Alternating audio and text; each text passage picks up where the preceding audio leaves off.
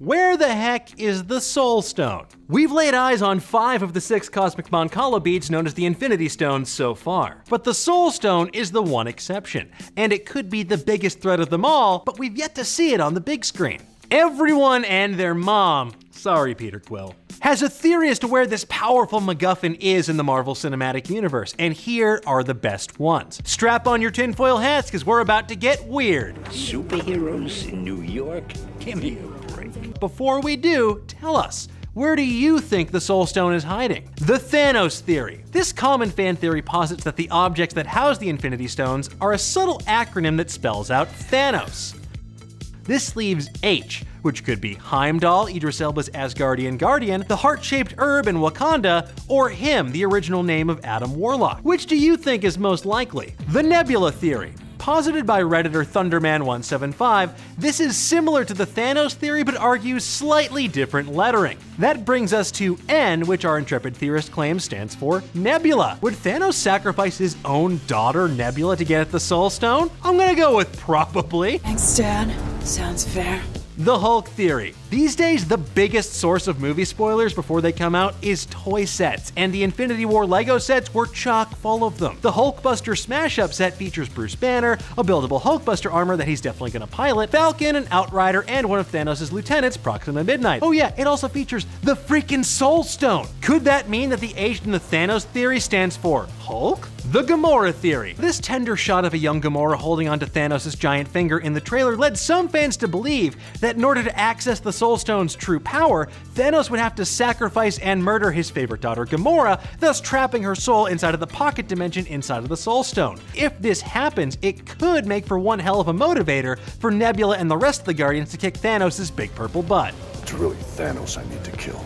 The Heimdall theory. One of the most popular theories is that Heimdall, the all-seeing, all-hearing Asgardian who guarded the Bifrost Bridge to Asgard, possesses the Soul Stone. That could explain his orange eyes, and it could also explain why he could see everything, everywhere, including all the souls in the 9 realms. Is Heimdall gonna survive Infinity War?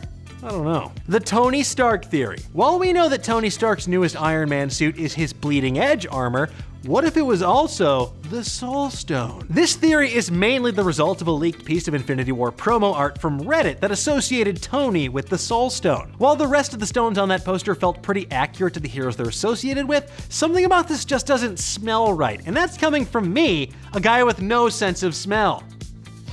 The Wakanda theory. This theory posits that the Soul Stone is in the most profitable country in the MCU. If that's true, it could explain a number of things about Black Panther. It could be the site where that vibranium meteor crashed. The Soul Stone might be connected to the heart-shaped herb, but Killmonger kinda took care of that aspect for us. More realistically though, the Avengers are going to head to Wakanda so they can keep the Vision and the Mind Stone embedded in his forehead safe from Thanos' soldiers. The Norway theory. Norway has slowly and quietly become kind of important in the MCU. It's in Iron Man 2, it's in Thor Ragnarok. When we see Odin die, he's able to still manifest in Thor's dreams and in visions. And this theory suggests that's because perhaps Odin didn't really die. Rather, the Soul Stone absorbed his soul. But when you consider this scene originally took place in a New York City alleyway and was only changed by director Taika Waititi as the result of test screenings, this theory loses more steam than an old-timey train in a jacuzzi.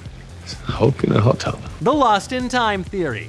What if the reason we haven't seen the Soul Stone yet is because it's been displaced from time? This theory puts forth the idea that Doctor Strange's Eye of Agamotto and the Time Stone within it will be the keys to finding the 6th and final Infinity Stone. Based on the trailers, some fans believe the Soul Stone could be on a past version of Thanos' extinct homeworld of Titan, the spot where he's seen fighting several Avengers in the trailer. Why is Titan uninhabited though? Maybe because the Soul Stone consumed the souls of every last person there. The "you've gotta be kidding me" theory. This one is one of my favorites because it states that Infinity War is going to be all about Thanos trying to acquire the 5 Infinity Stones we've actually seen so far. The Soul Stone would maybe make an appearance in a post-credit scene during Infinity War and would become the MacGuffin of the time travel caper that we all believe Avengers 4 will be. The Russo brothers have been teasing us for a while now that the title of Avengers 4 would scare us, so perhaps it could be related to a battle for the souls of dead Avengers who perish during Infinity War. What do you think of this? Ballsy ballsy move or a Luke Skywalker-sized disappointment? And there you have it, basically every theory for where the hell the Soul Stone could be anyway. But tell me,